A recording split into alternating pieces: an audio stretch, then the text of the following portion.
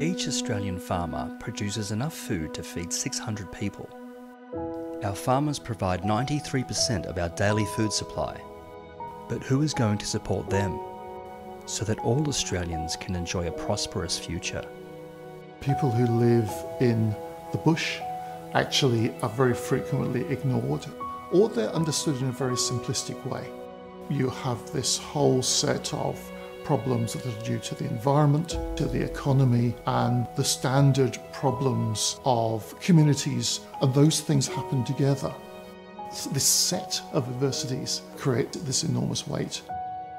For the general population, the rates of suicide are about 9.5 to 10 per 100,000. When you get rural, you're talking about 15 per 100,000. All sorts of key services are either not available or they're not good. If you're struggling to feed your cattle, you're never going to spend $200 to go and look after your mental health. Our service is completely free, and we try and remove a lot of the barriers to access that often people find really difficult to navigate.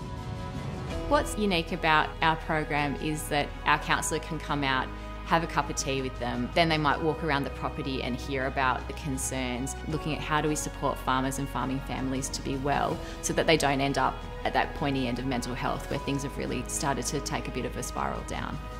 Currently we have 15 counsellors across Australia.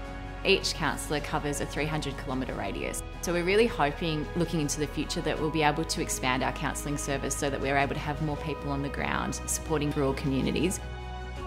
We are so lucky to live in a country where we have such an abundance of beautiful produce and food.